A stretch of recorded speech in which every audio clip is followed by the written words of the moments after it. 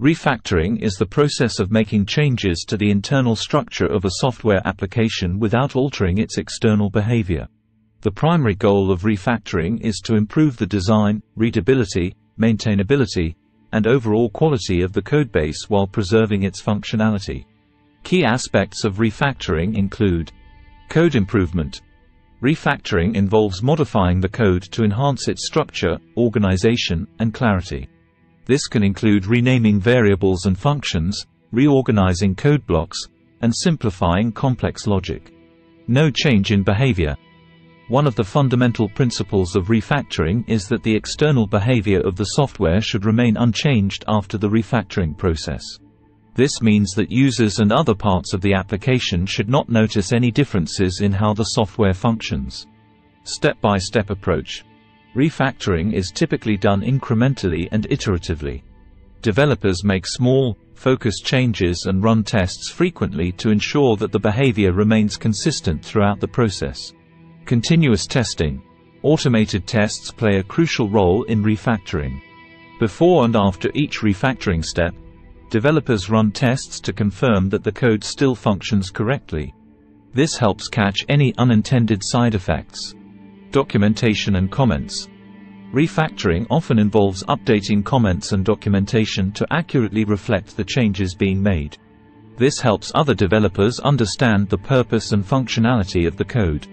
Code smells. Refactoring is often triggered by identifying code smells, which are signs of poor code quality. Code smells include duplicate code, overly complex logic, long methods, and lack of clear structure. Patterns and principles.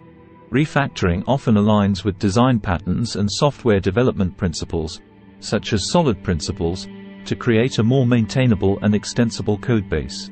Benefits of refactoring include code quality. Refactoring leads to cleaner, more maintainable code, reducing the likelihood of bugs and making future changes easier to implement. Readability. Well-refactored code is easier to understand, which helps both the original developer and other team members who might work on the code. Faster development.